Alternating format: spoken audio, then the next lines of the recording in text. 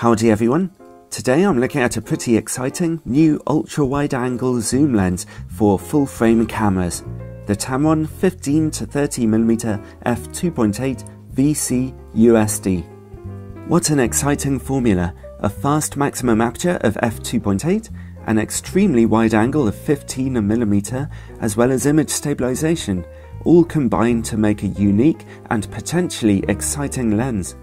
And if you know where to look, it can be obtained for about £700 or $1,000 US. Expensive for sure, but good value compared to the competition. This lens is primarily designed for full-frame cameras, where 15mm is an ultra-wide angle, dramatically stretching your corners and fitting tons of field into your image. It's useful for capturing wide landscapes, giving unexciting scenes a dramatic new perspective, or shooting indoors or in tight spots. The lens also zooms in to 30mm, giving you some nice flexibility to work with.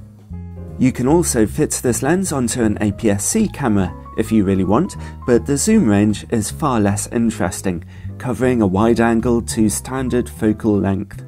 It'll work, but really this lens was born for full-frame cameras. The wide maximum aperture of f2.8 lets in quite a lot of light and makes it easier to shoot indoors or in darker conditions. f2.8 can also give you more noticeably out-of-focus backgrounds. And the image stabilization, which Tamron calls VC, is a seriously nice feature, helping you to get sharper still pictures. Here's some footage at 15mm without stabilization. And here it is with the stabilization turned on. It's not a huge difference at 15mm, but it's definitely helping. Let's zoom in to 30mm. The stabilization is helping a lot more now, keeping the image nice and still. It's also quite well behaved when you tilt and pan the lens around, so it'll be useful for video work. Let's look at its build quality. As you can see, this lens is a sure contender for bulkiest wide-angle lens in the world. It's simply huge, and its gargantuan form will dwarf any camera body you fit it to. It weighs over 1 kilo, or about 2.5 pounds, so it's not an ideal lens for light travelling. This lens really means serious business.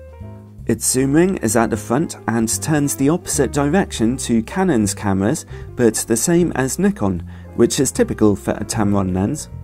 It turns heavily and not very smoothly. You can forget about getting nice, slow zooms from this lens in your video work. The large and vulnerable glass front element moves forwards and back as you zoom in and out, within the confines of the built-in lens hood. You won't be able to fit any filters to the front of this lens, unfortunately. However, it does come with a very nice lens cap, which fits comfortably and safely to the front. The lens's focus ring is much nicer than the zoom ring. It's very smooth to turn, precise and well damped. The lens has full-time manual focusing, so you can turn that ring at any time. The ultrasonic autofocus motor is lightning fast, very accurate and very quiet, as you can see here.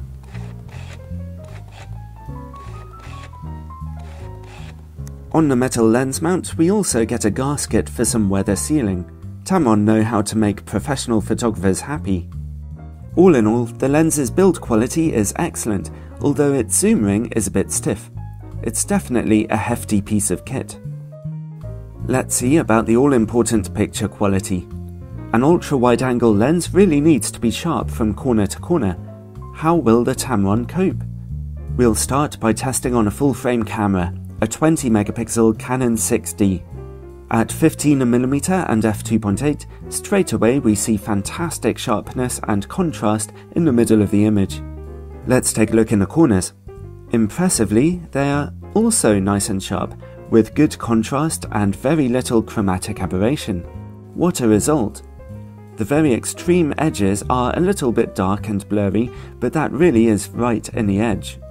Stop the aperture down to f4 for even more sharpness and brightness, right into those corners, and at f5.6 we see razor sharpness from corner to corner. Well, those are pretty great results for any ultra-wide angle lens on a full-frame camera. Let's zoom in now to 30mm. Straight from f2.8, the lens remains extremely sharp in the middle of the image. And the corners?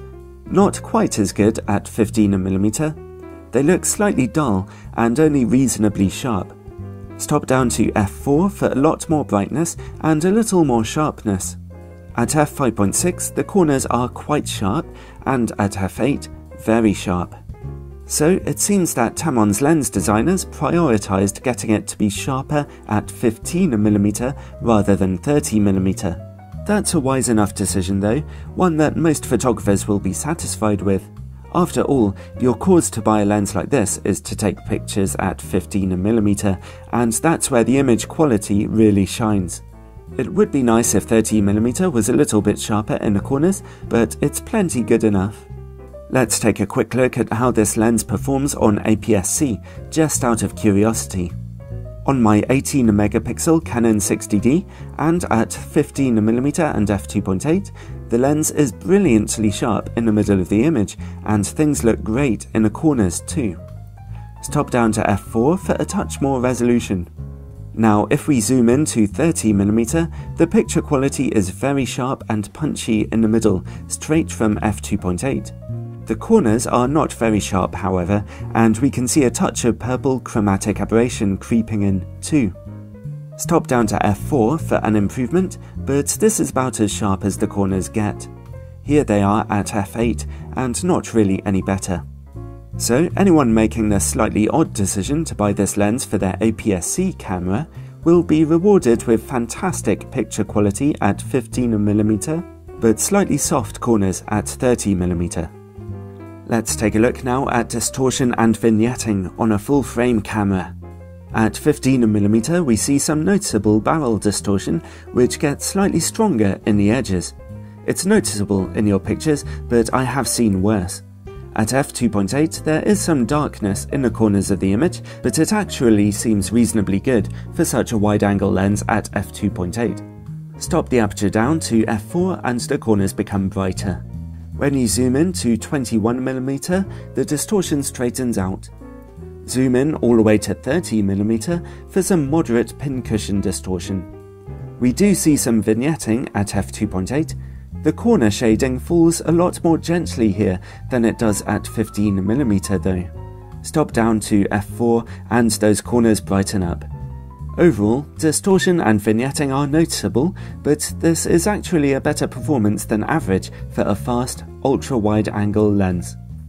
The lens can focus down to just under 28cm, which is good enough for dramatic pictures of flowers and other small subjects if you're so inclined to use an ultra-wide-angle lens that way.